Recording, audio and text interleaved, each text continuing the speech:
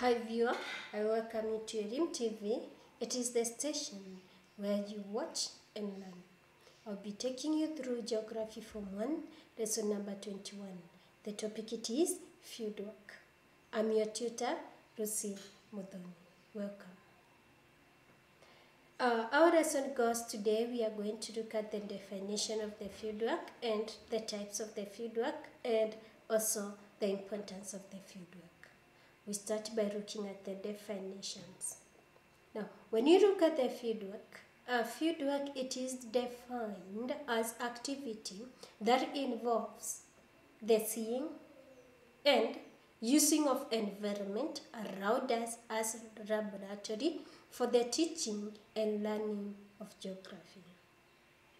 Remember, we said that the practical bit of geography, it is done in the environment, not in a room. It is done in environment. So the purpose of the fieldwork, it will assist the teacher and also the student when it comes to the teaching and learning of geography. That is the fieldwork. It is a scientific method of study that enables geographers and other researchers to use the available natural and human-made phenomena to understand the environment better.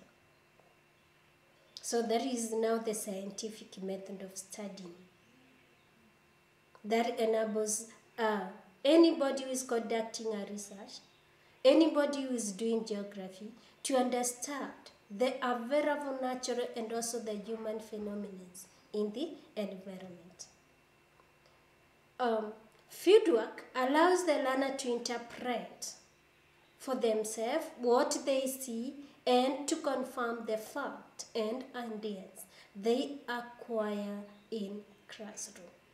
So after they cover a topic, that is when they go to the field. And whatever they see, it is to confirm whatever they have been taught in class. It is one of the activities that makes the geography a practical subject. Remember, we said geography is a practical subject, or it is divided to the practical geography. So the fieldwork, it is one of them that makes geography a practical subject. The activity may be conducted within the school environments, around the school, and sometimes far from the school. So it can be within the school compound, just adjacent the environment, that is where the school is, and also it can be conducted very far away from where the school is. Let us look at the different types of the fieldwork. We have 3 of them. One of them we have the field study. Number 2, we have the excursions. Number 3, we have the fieldwork research. Let us look at what they entail. We start by the field study. Field study is aimed at collecting data in order to achieve specific objectives. These objectives are formulated and clearly outlined by the researcher before the study. So you make these objective, you formulate them, and then you outline them before you go to the field to make the field study. They are expressions of what the person who intends to conduct the study want to get. The outline, what do I want to find out during the field study? So that is what we refer to them as the formulation and the objectives. The study is conducted by an individual, so it can be an individual person or a group of people. For example, when you take a class of students or a class in a certain school and then you take them for the field study, this is a group of students. But a situation where now one goes to the field to conduct information, statistical data, you get individual data. It is based on a specific theme. Go to the excursions. An excursion are sightseeing outing. Sightseeing outing, mainly aimed at relaxing the people involved. Just relaxing. It does not require the formulation of objectives or correcting the data. It is, however, possible to conduct a field study within an excursion. The other one, it is the fieldwork research. The fieldwork research is a problem-solving activity. It is study conducted by experts in their respective fields of specialization. For example, when there is a disease outbreak affecting livestock in certain area, the veterinary officers who are experts in that field go to that area affected by the disease, and then they make the study. They want to see what are the causes, how can we curb it. So that is the fieldwork research. The main aim is to identify the cause of the disease and come up with the possible solutions to the problem. Importances.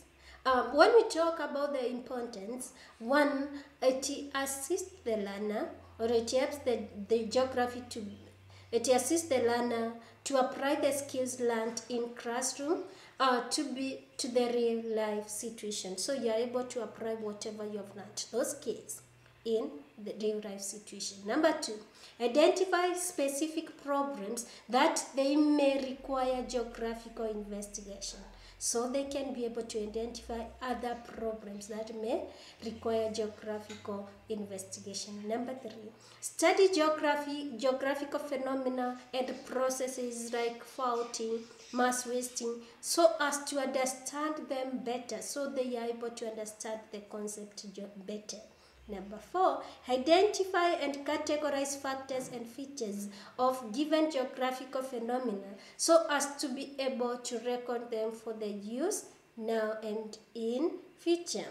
Number five, it breaks the monotony of classroom teaching, learning become more vivid and realistic. Thinking and use observation skills to reason logical and make objective judgments. There is the use of geographical techniques of gathering, analyzing, presenting the data so as to perfect the skills of observation, expression, reasoning, and making of independent decisions. Then they are able to familiarize with the environment which they live by training them to acquire the appropriate attitudes, skills, and knowledge. Finally, they draw local skills from their own interpretation and observation. Activity, state 3 types of fieldwork. Number 2, explain 4 importance of the fieldwork. Reference, you can refer from the KLB 2003 Secondary Geography Student Book 1. You can contact us through the SMS. You can also get us from the YouTube. You can also get us from the Facebook. You can also get us through the Twitter. Stay tuned to Elim TV. Thank you.